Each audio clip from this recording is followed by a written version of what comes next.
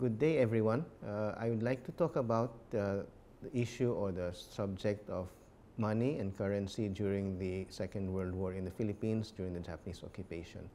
So I've titled my presentation, Resisting Mickey Mouse, Philippine Emergency and Guerrilla Currency During World War II. So first of all, we are probably familiar with Mickey Mouse money. It is the common term that is given to the Japanese invasion money or the Japanese military scrip or the Japanese money that was brought here.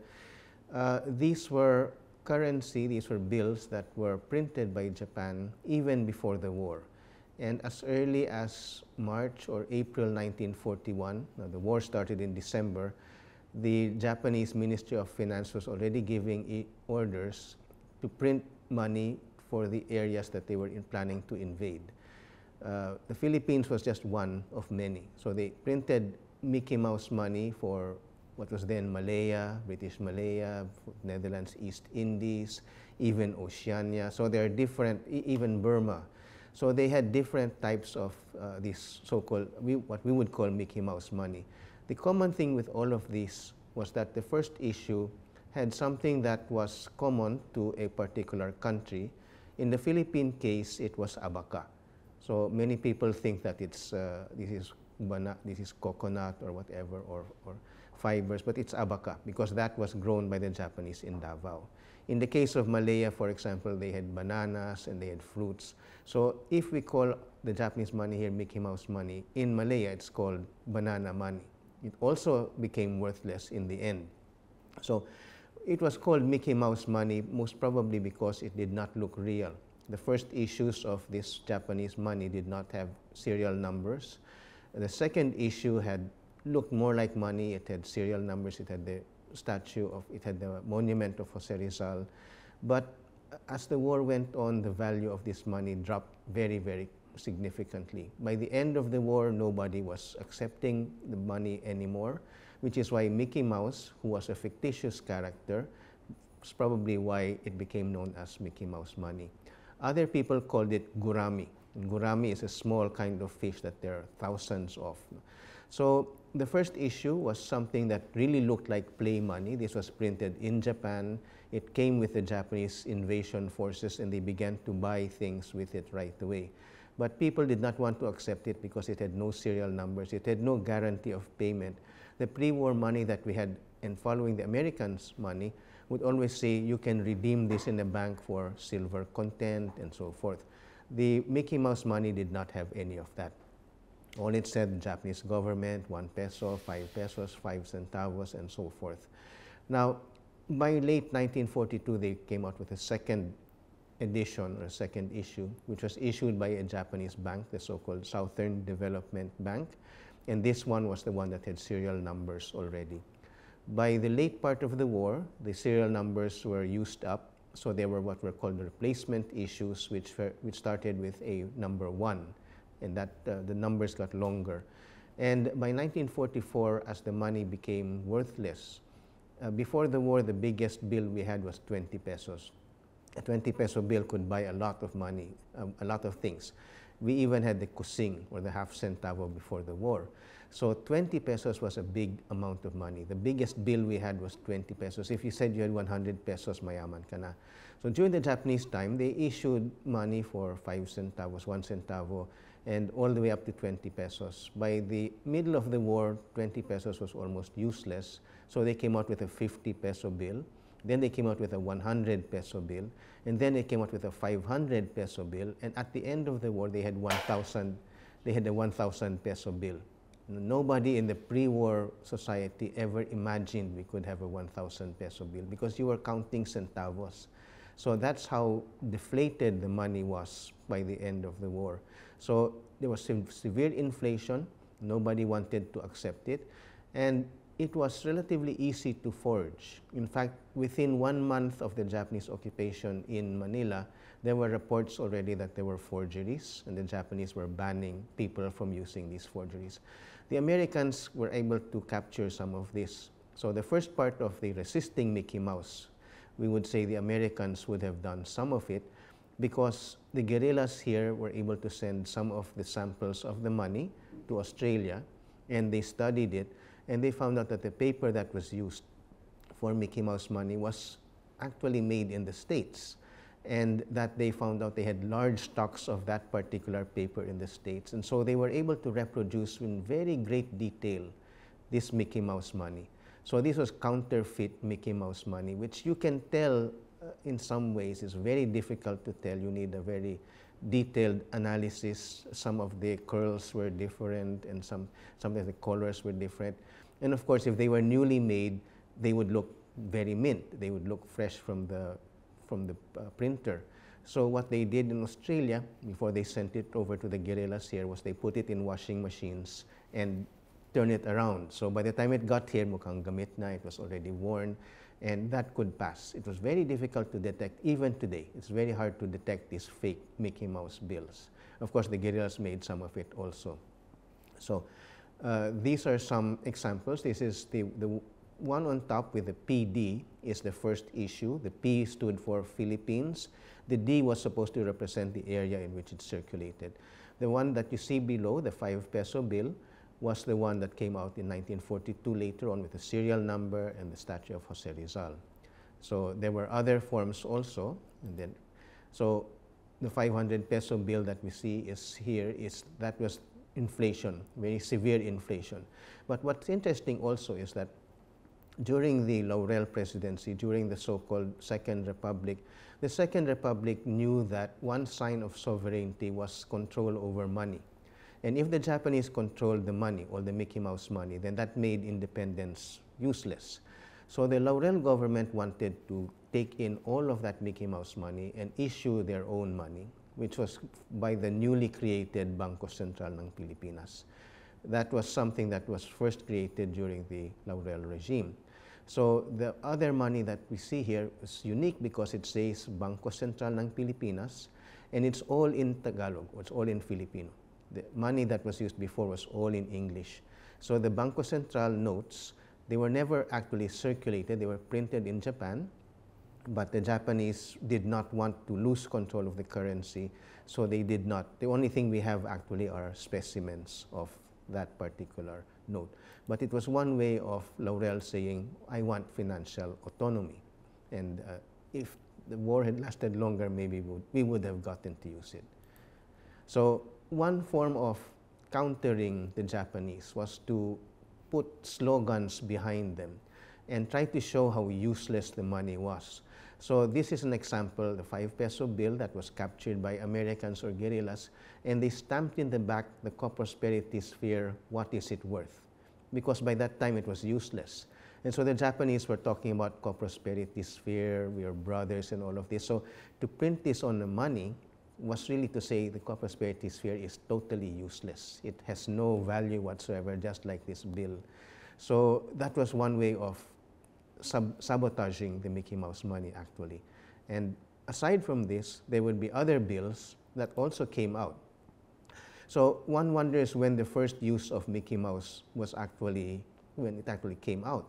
Today we take it for granted, everyone says Mickey Mouse money, but I went looking for the earliest times that it was printed, and this is, I think, the earliest one I found, March 2, 1945. It says Mickey Mouse money, Mickey Mouse currency will not be redeemed. It is totally useless. It was probably in vogue even before this. To see it in print in 1945 already means that it was common knowledge that people were calling it Mickey Mouse money. But aside from that, and one way of challenging this Japanese control of the currency was what we'd call emergency currency. And so emergency currency was something that was issued because it was needed. When the war started, all of the money that the provinces were using came from Manila. Most of this was actually printed in the US and it came to the Philippines. And it was stored in Manila, and then it was distributed to Aklan, Zamboanga, and elsewhere in the Philippines. But when the war started, the ships were no longer able to move from Manila to Cebu, to Mindanao. There was no more transportation. So places that were relying on money from Manila suddenly found themselves short of currency. So this is why we have this emergency currency that came around. because Cebu, for example, had to pay its government employees. And how could you pay them if no money was coming in? You could not give them IOU or utang muna. You had to give them something that looked like real paper, and that was authorized by the government. So President Quezon was in Corregidor at this time, and Quezon gave authority to the different provincial currency boards. He made sure that each province basically had a currency board, and those that did not would have money coming from those that did. So the big provinces that had big currency boards and that came up with this emergency currency would have been Cebu, would have been Iloilo, would have been Negros, I think Bacolod, and Lanao in Mindanao, or Misamis Occidental. All of these were big hubs for this emergency currency to be issued. Since there was a war going on, people had to be paid. And Mickey Mouse money, people didn't want to accept the Mickey Mouse money. And these are places that the Japanese had not yet reached. So there was no money coming from Manila, and the people needed to be paid. There was a war going on, so there were military contractors, there were bus drivers, soldiers had to be paid. To make things even more complicated, before the end of 1941, December 1941, Quezon issued a decree stating that all government officials would be paid a 3-month advance salary.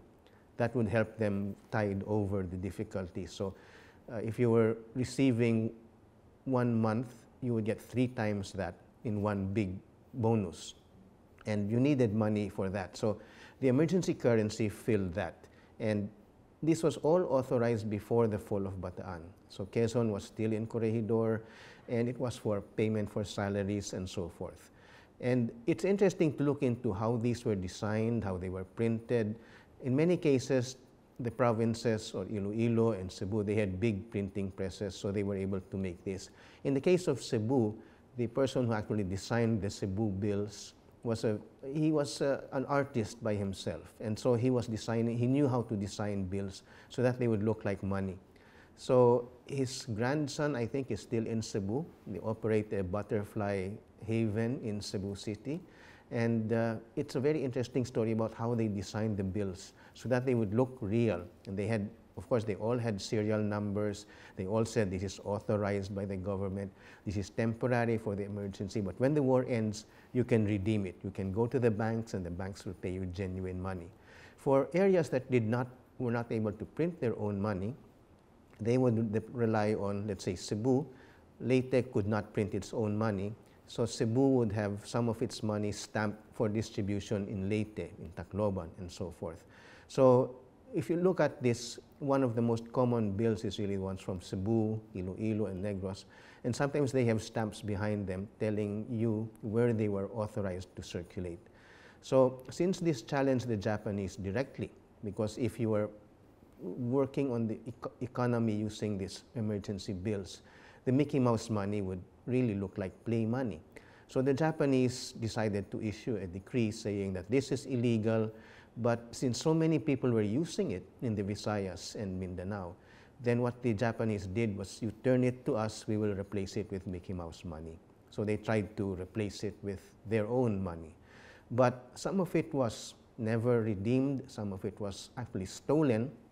In the case of Lanao, there's a case where there was a warehouse of that, and some looters managed to get it, so that had to be demonetized very quickly. So today, for collectors, if you look at the serial number, you'll know if it was part of the demonetized hoard or not.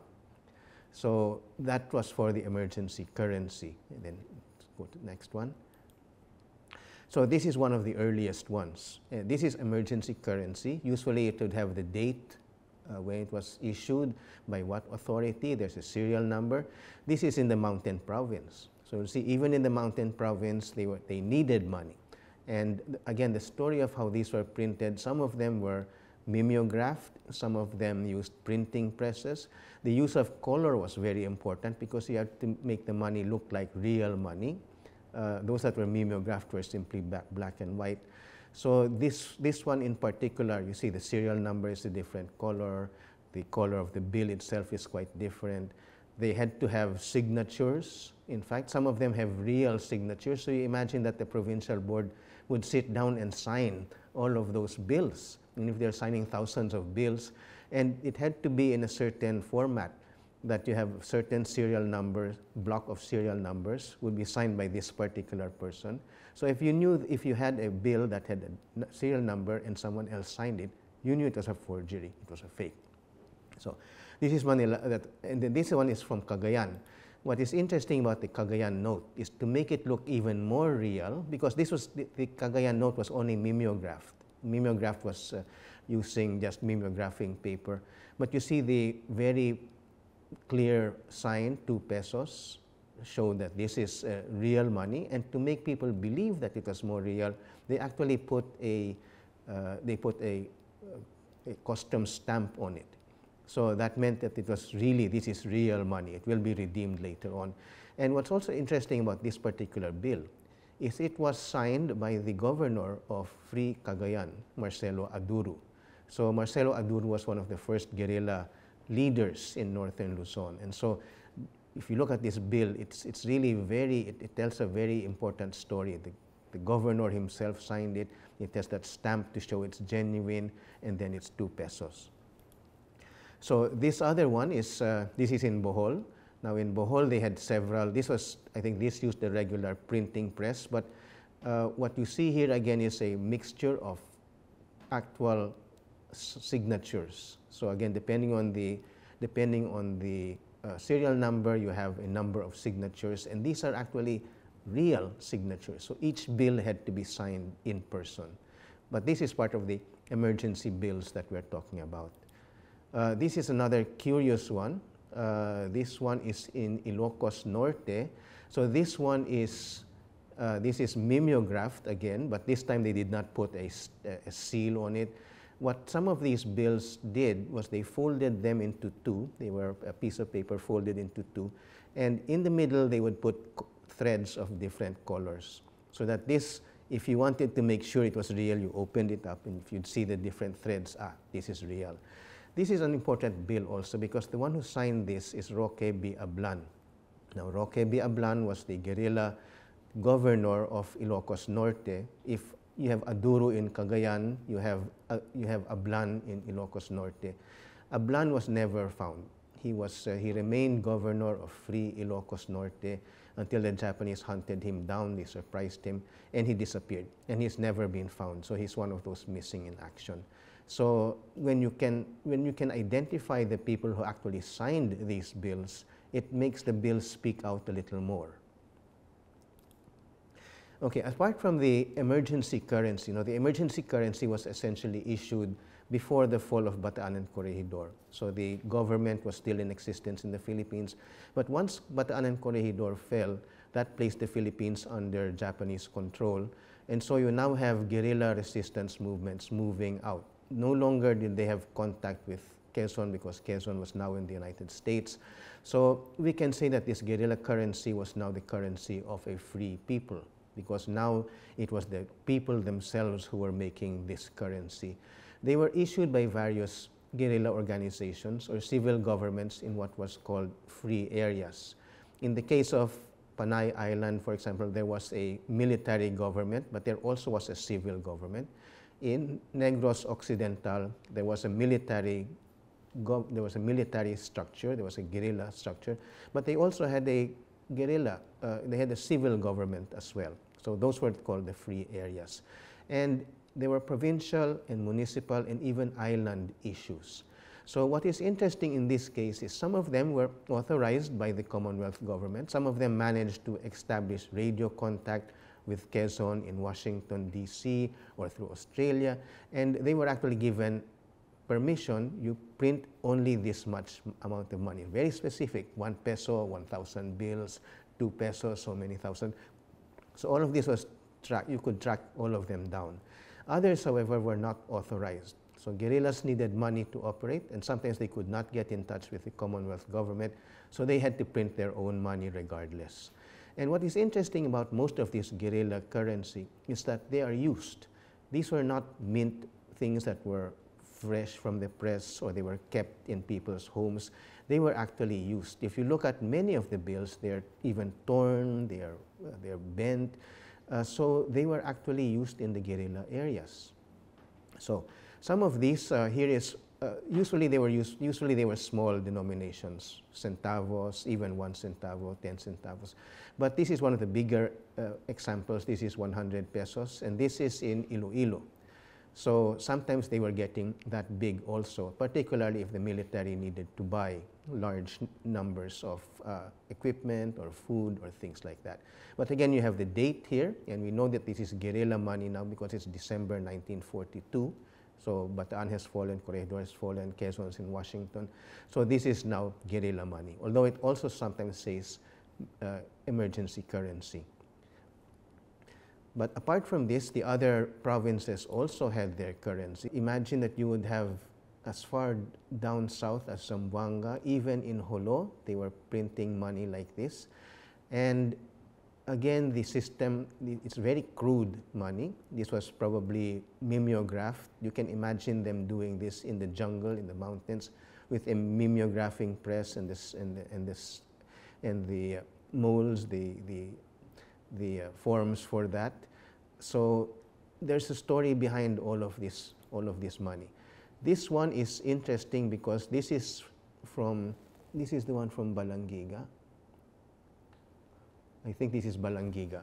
So if you remember Philippine history, one of the big events that took place during the Phil-American War was the so-called massacre at Balangiga, in which case the American garrison was killed by Filipino freedom fighters. And after that, they declared Samar no man's land and they killed everyone they could.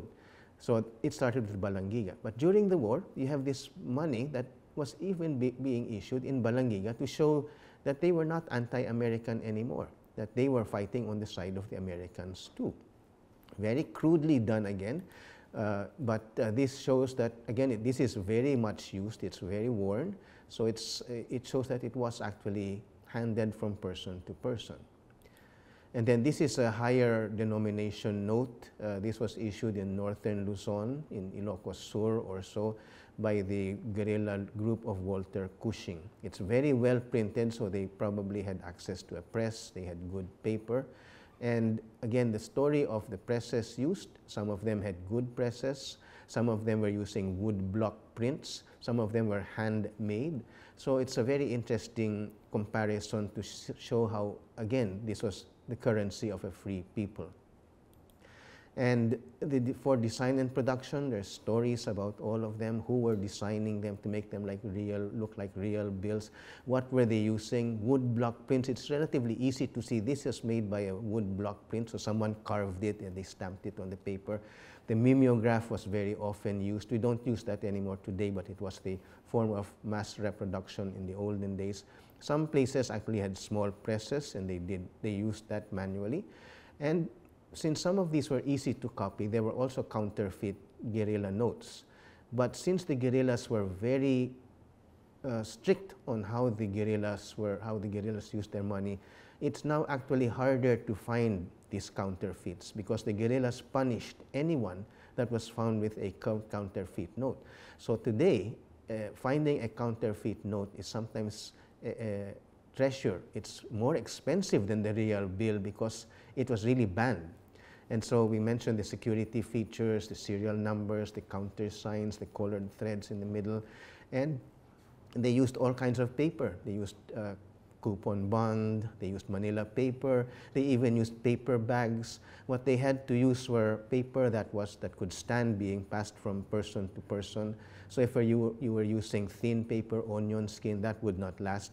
So there was one group of people who in Aklan were actually using cardboard as paper money. And so we can look at these people who were making the guerrilla currency as heroes in themselves, acquiring paper and ink, printing, finding the printing equipment, transferring the location from one place to another, hiding in the mountains, printing this. The Japanese tried to stop the printing many times, tried to look for where the presses were, they tried to capture them. So the presses had to move from place to place. And sometimes, if they were lucky, a submarine would come from Australia, bringing more paper, more ink, and even presses. So the money that we find in Mindanao is usually of very good quality because a press managed to reach Mindanao with paper and ink, so the quality is very good.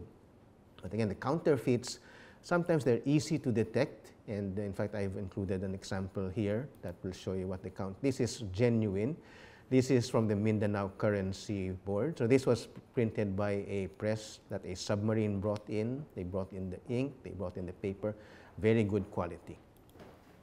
This shows you how people had to make do with paper. If you did not have enough paper, you used government forms.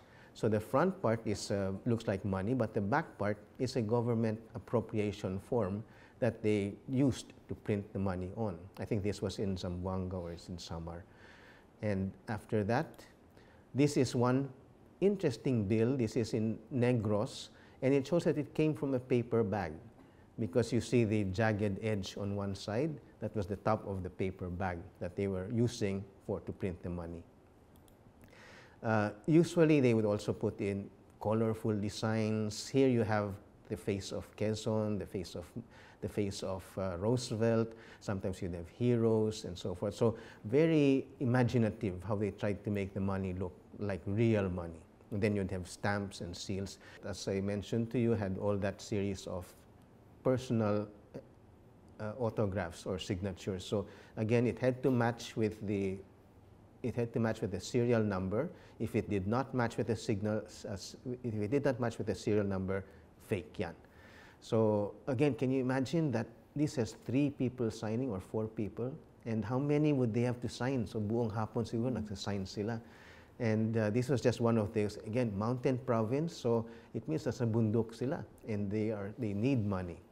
So after this one I chose because it uses a particular illustration that showed that they were optimistic that they would win. The prominent V in the center of this note is a symbol for victory. So every time you showed the V for victory sign, and anytime you put V anywhere else, that meant victory for the Allies, for the Americans, taloing Hapon eventually. So this is an interesting note. This is from Panay, because in Panay there was a government, there was a military government, and there also was a civil government. So they were actually rivals. The military government said it's martial law, so we have all the authority.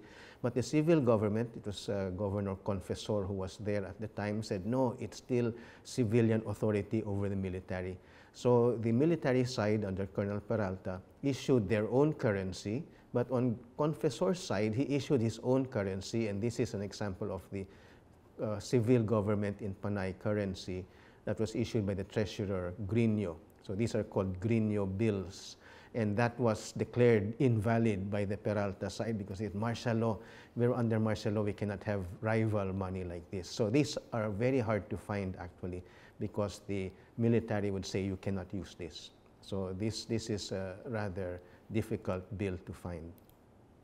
This is an example of counterfeits. So even though there were these counterfeit or the security provisions, there were counterfeits that were being made. And as I mentioned earlier, sometimes it's harder to find the counterfeit because if you were found with counterfeit, you were jailed, you were tortured, or even you were killed.